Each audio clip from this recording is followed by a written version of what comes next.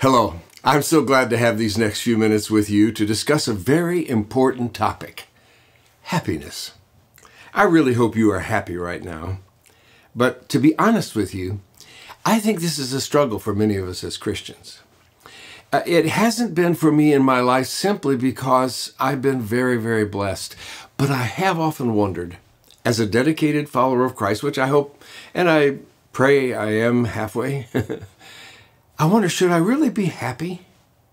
Or should this Christian life be a struggle, filled with all kinds of problems and burdens? Because there are times I get so frustrated with a lot of Christian teaching and discussion, even many of our songs, because they're just filled with statements about all of our problems and all of our fears and all of our doubts and all of our confusions. And sometimes we almost could be led to think that that's what Christianity is supposed to be like. Just a life filled with burdens because we're following Jesus. Well, I've been thinking a lot more about happiness for this crazy happy series we're in. And I have realized I want more happiness. Don't you? I mean, I've often said two common misconceptions about happiness that many of us have are Christians are to have joy. Everyone else can only have happiness. Or God wants us to be holy, not necessarily happy. Well, I think many of us believe if we experience satisfaction from worldly things, it might be disobedience to Christ. But we saw in our first study on Sunday that it turns out that both of the statements that I just shared with you are totally wrong. Because you see, we have a God who's infinitely happy. And he wants his people to be happy in him, which means we're in a right relationship with God and we're living to glorify and enjoy him and bless people. But that doesn't mean we have to live an ascetic life, become monks that live in a monastery or nuns that live in a nunnery somewhere. So right here, I want to take just a few minutes and I want us to discuss two questions. The first one is this: what do you find yourself often putting in this fill in the blank? I'd be happy if something occurs. The second question is there anything wrong with desiring that happiness?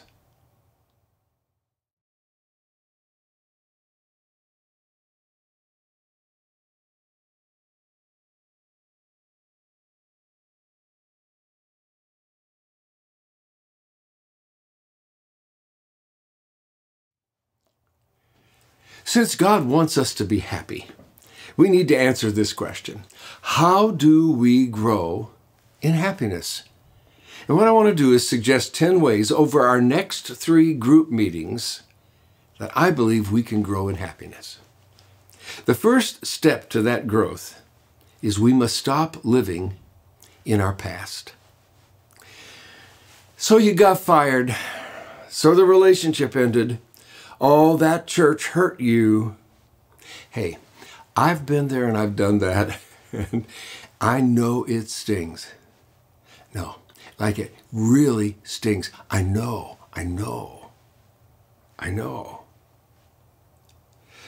But does it give any of us happiness to dwell on past events in our lives? Of course not.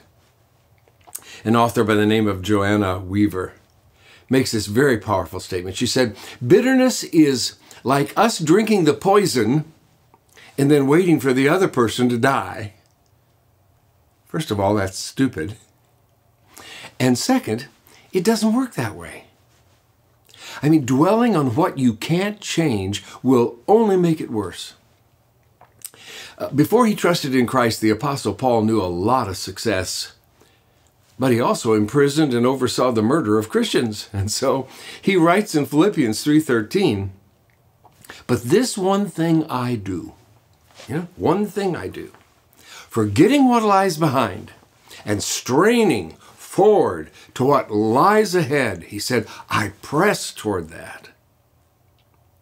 So friend, whether your past haunts you or if you miss the good old days, we must Ask God for His grace to forget what's behind us and to help us be alive to what God has for us today and in all of our tomorrows. See, that's the only way to experience true happiness. So take the next few minutes and, as a group, discuss this question. Do you tend to focus on your circumstances? And then explain it.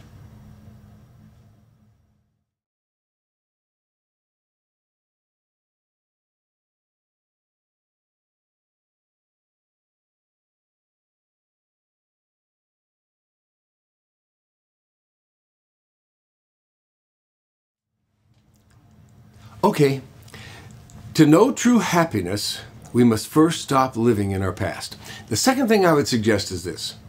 We must change our perspective. Much of happiness is about perspective. It's how we look at things and how we understand our situations. Until we understand what we truly deserve, we won't be happy with what we actually get. You see, understand something. God does not owe anyone success, favor, or even grace or mercy. He doesn't owe that to us, but all of these blessings are beautiful, undeserved gifts that God freely offers us if we can believe, if we can trust in Him and obey Him. However, we can often take them for granted and not be grateful for all God has waiting for us. So as we change our perspective, that's when we'll grow in true happiness. Now let's take some time to discuss this very important question. It's Galatians chapter 5, verses 22 through 23. In that portion, it lists the fruit of the Spirit. Think with me about these 9 fruit, these 9 things that come out of the Spirit being in control of our lives. Love, joy, peace, patience, kindness, goodness, faithfulness, gentleness, self-control. These 9 internal fruit of Christ's Spirit living in us are what produce real external happiness. Here's another question for your group to discuss right now.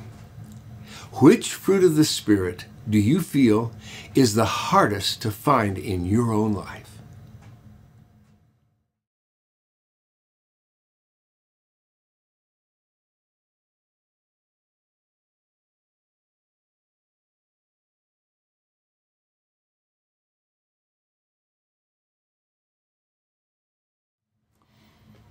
All right, we've seen 2 ways to grow in happiness. Stop living in the past and change our perspective. Now let's see one more in our time together. We must lower our expectations. We expect too much out of this life, I think. And we're confused when trials hit, and we long for certain things, and we finally get them, and then we think, so this is what it's like to have whatever it may be? I thought it would be more awesome than this.